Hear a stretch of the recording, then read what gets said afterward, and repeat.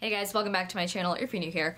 Hi, I'm Suhana. I make videos and I post a new video every week. Let me start this whole video by saying I am not a hairstylist. I do not know how to cut hair. I don't cut anyone else's hair. I only ever cut my own hair. I'm just always being asked about my haircut and what I personally ask for when I go to get my haircut, but I do not go to get my haircut. I cut my own hair and I do not recommend you guys doing it. The only reason why I have a video of me cutting my own hair is because I kept getting asked about it, but to make your lives easier, I'm going to give you guys some tips and some things to consider before you go and get your next haircut.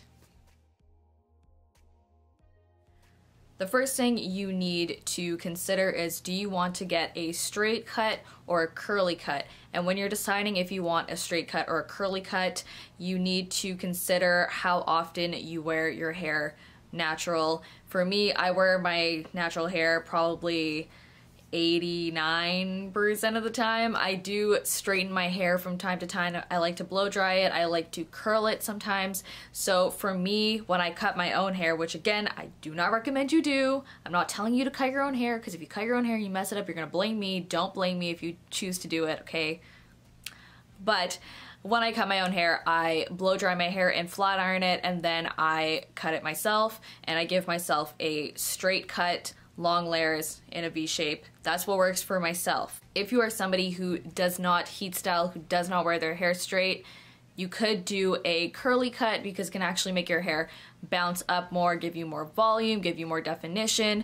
Whereas if you were to get a curly cut and then you were to straighten your hair can actually turn out very uneven and look kind of wonky. So that is something to consider before you decide to get either a straight cut or a curly cut. The next thing that you need to consider and take into account is your face shape and your head shape. A lot of you who ask me about my layers and the shape of my hair, you are basically asking me going off of my face shape and my head shape. I have a small head, I have a small forehead, I have a long nose and a long face and then a big jawline. So the way I cut my layers around my face is to kind of hide my jawline but also make my face, you know, I try to not elongate my face too much. If I had long, like really long layers around my face and didn't have anything framing my face would just look super long. So I try to make sure I cut my hair in a way that complements my face. Just because it complements my face, it doesn't mean it's gonna complement yours. So your face shape and your head shape are very, very important. And I am going to link an article in the description that talks about different face shapes and the types of layers and haircuts that you can get based on your face. The density and diameter of your hair also play a major role in determining what kind of haircut will look best on you and will make your hair look best. If you have fine hair that is low density, or you might have medium hair that's low density, someone like me, then you might want to look at layers that get a little bit choppier at the top or a little bit wispier, because they will create fullness. If you get a blunt cut and your hair is fine or just looks thinner, that will also create more fullness and make your hair look thicker than it really is. If you have thicker, denser hair, there are more haircuts that you can get away with.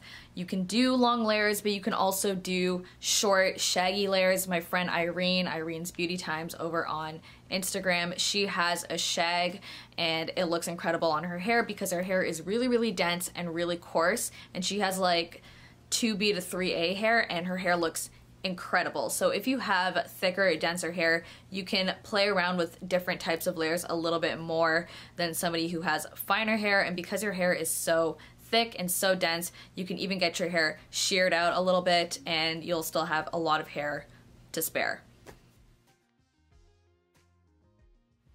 I also recommend doing consultations with multiple hairstylists, whether you choose to get a curly cut or a straight cut.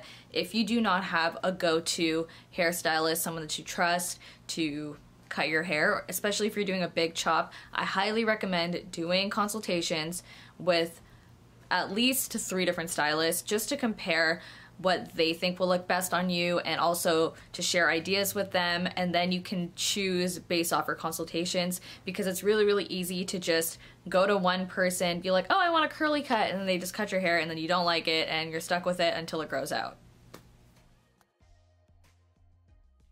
And if all else fails and you have no idea about what to do with your hair and you want to take some length off, the most universally flattering haircut based off of what I've seen from like Birdie and Vanity Fair and Allure and all those websites I was looking at, haircuts that fall between your chin and your shoulders are said to be the most universally flattering on all face shapes, for all hair types. Regardless if you have straight hair or curly hair or wavy hair like us, you can straighten it, you can curl it, you can put some waves in it, you can do whatever you want with that haircut. And especially if you get it cut blunt, like a blunt lob, it can make your hair look very, very thick. I think the only downfall to that haircut is that you have to style it pretty often, which is why I always keep my hair very long, because I don't care to style my hair, and if I do style it, it's just me straightening it or curling it. I don't really like to style my hair every single day, whereas I feel if you were to get a lob that fell between your chin and your shoulders, you're gonna have to do a lot more styling and there's more maintenance. If you are interested in getting a big chop, getting a shorter haircut, that is pretty foolproof. Again, between the chin and the shoulders. Before you go and get your next haircut, I hope you guys keep all of these factors in mind and do your research. I always encourage you guys to do your own research, simply because so many of you send me messages, leave me comments, pretty much asking me questions that really should be directed to a professional hairstylist, especially a hairstylist who specializes in textured hair. That's not me. I can only give you as much information as I have. So do your research before you go and get your next haircut. And again, I recommend booking a consultation with more than one stylist, just so you can get some more ideas, and then you're way less likely to get a haircut that you're gonna hate.